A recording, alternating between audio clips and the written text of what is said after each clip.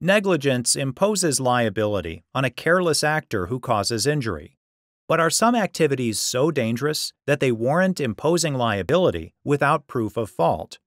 In Exner versus Sherman Power Construction, a construction company carefully stored its dynamite, but the dynamite exploded anyway. Sherman Power Construction was doing blast work for a hydroelectric project in Bellows Falls, Vermont. Sherman kept over 1,000 pounds of dynamite in a storage hut near the project. The hut was located close to homes, factories, and a hotel. A state law prohibited keeping dynamite within 50 rods of an inhabited building. 50 rods translate to 825 feet.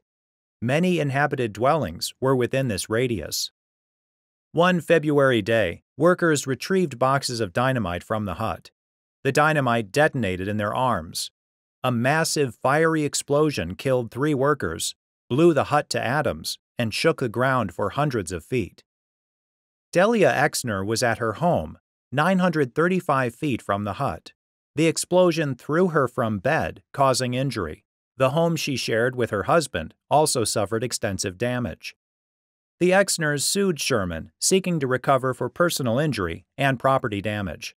The Exners claimed Sherman was negligent in handling the dynamite. At trial, Sherman's president testified that there wasn't a safer location to store the dynamite that would comply with state law. He explained that the dynamite had to be accessible to the project, and the fire marshal consented to the storage location. The trial court reasoned that Sherman's handling of the dynamite violated the state statute and found for the Exners. Sherman appealed to the Second Circuit.